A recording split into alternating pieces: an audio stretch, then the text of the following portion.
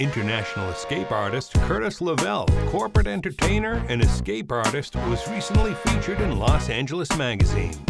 Lovell, a Columbus, Ohio native, became fascinated with magic as a child after seeing a magician perform at his school.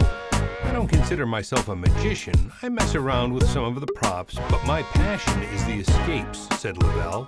He likes to perform his escapes in full view so audiences know what he's doing. Among his hundreds of stunts, one of the most treacherous was when he chained and shackled himself into a death trap position and was then dropped from a crane into the Singapore River.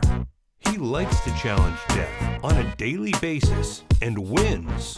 You may have seen Lovell on programs such as The Simple Life with Paris Hilton, Gene Simmons' Family Jewels, Spike Television, Mansers, and live on stage with 1950s movie actor Tony Curtis and Larry King for awards programs. Curtis Lovell escaped from his first pair of handcuffs when he was in his teens and now creates special programs for corporate events, special functions, and trade shows all around the world.